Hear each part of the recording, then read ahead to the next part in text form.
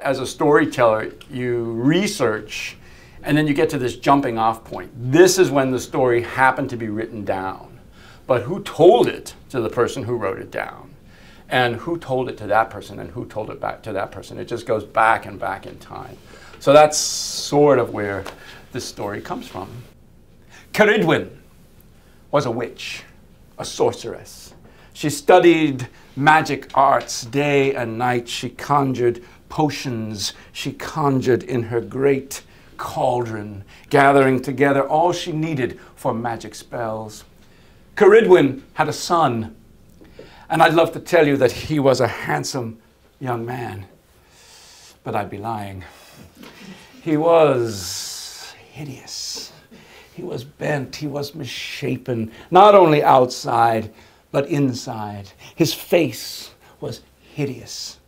And Ceridwen, of all her magic spells, there was none that she knew or could discover that could change him into the beautiful young man she wished for him to be. So she knew what many people have known before and since. If you can't be pretty, you got to be smart.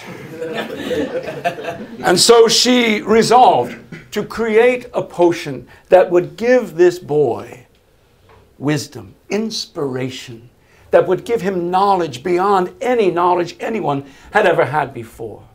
And she delved into her books. She delved into her darkest arts to learn this potion. And she discovered that by picking certain herbs each day of the year, certain herbs when the moon was in such and such a position, when the stars were here and there, if she gathered herbs for 1 year and 1 day, and filled her great cauldron with these herbs, and then kept it bubbling, boiling, brewing for another year and a day. At the end of that time, 3 drops would leap out of that cauldron, and those 3 drops would be filled with wisdom.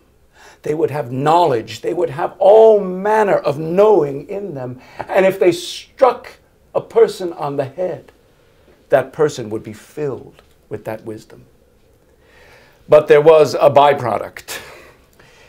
Everything else in the cauldron, once the 3 drops had left it, that cauldron would be filled with the most poisonous brew that have ever existed. And the cauldron itself would give a shriek and a scream and would crack open, and the poison would pour itself upon the earth. A small price to pay, she thought, for my son, for my child. And so she gathered her herbs into the cauldron and she filled it with water. And then she began the tiresome work of keeping that cauldron boiling for a year and a day. She gathered sticks, she gathered twigs, she gathered logs. It was hard, weary work. And she saw in the distance an old blind man being led by a young boy. And she called out to them. She said, "You, come here. There's work for you to do." And the boy said to the old man, "Come this way. I don't know what she wants." He said, "My name is Gwianbach. What can we do for you?"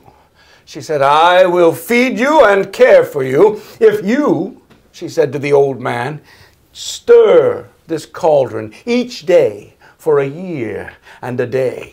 And you, boy, gather twigs, gather logs, gather sticks. Keep this fire burning. Don't let the fire go out." And he promised that he would.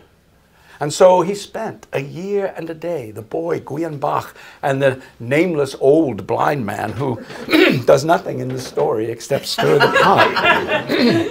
And a year passed, and the cauldron bubbled, and the cauldron simmered. And when the time was approaching, the year and a day was to come, Ceridwen took her son, as ugly and hideous as he was, and she placed him just in front of the cauldron. And she waited, and the cauldron bubbled, and the cauldron simmered. And then the cauldron itself began to hiss, and the cauldron itself began to screech, and the cauldron began to shriek and scream, and 3 drops leapt from that cauldron. And Guyenbach, who had gathered together sticks and twigs in the smoke of the fire for a year and a day, he thought to himself, my effort will not be wasted on this lad. And he thrust Ceridwen's son aside, and he stood as the 3 drops flew through the air and landed on his forehead. And at that moment the cauldron cracked and broke, and the poison brew fell across the land. And Ceridwen shrieked and screamed, what have you done? But Guyenbach, he was filled with knowledge, with wisdom, with inspiration. It flooded his mind. He seemed to know everything, and he knew that Ceridwen was very angry at him. And Ceridwen, when she had gathered herself together with a shriek and a scream, she came running after Guyenbach, and he knew enough, even without the 3 drops, to run himself. He ran as quickly as he could, but she was fast, and she came closer and closer, and he said, if only I could, but I can. I can transform myself. And he did, because he knew how, and he became a rabbit. And the rabbit ran through the bushes, and the rabbit ran up the hills and down the hills. But Ceridwen, she had studied her magic. She had studied her books. She knew transformations too, and she became a greyhound. And the greyhound came closer and closer to the rabbit, and the rabbit knew he was in trouble. And the rabbit came to the edge of a pond, and the rabbit said, can I become a fish? Yes, I can. And the rabbit transformed to a fish and plunged into the water. And Ceridwen transformed herself into a pike with sharp teeth, and came pursuing even under the water, faster and faster. Guyenbach, as a fish, he swam and swam, but the pike was getting closer. Can I become a bird? Yes, I can. He leapt from the water and flew high into the air.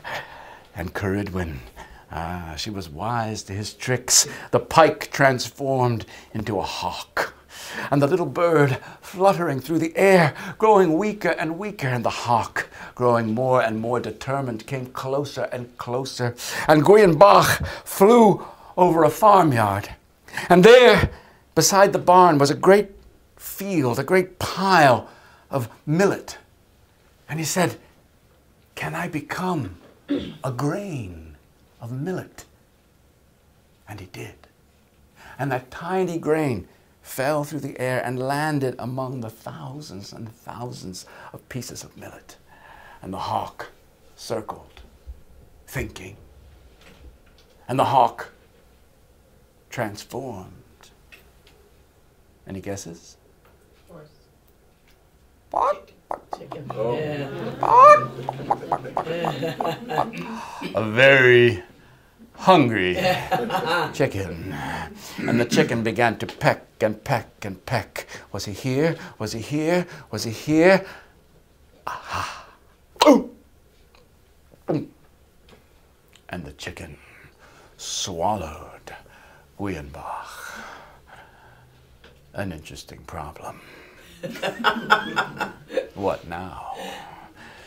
I ask my 4th graders, he's gonna become like a monster, and he's gonna become like huge, and he's gonna be like burst out of her body.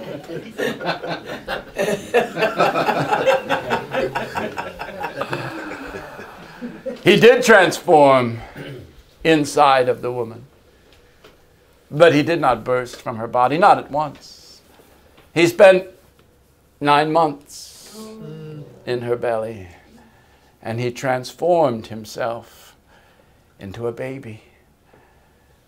And when the baby was born, Ceridwen looked at the child, and her thought was to destroy it. This was her enemy, Guyenbach, who had stolen the knowledge, the wisdom, the inspiration.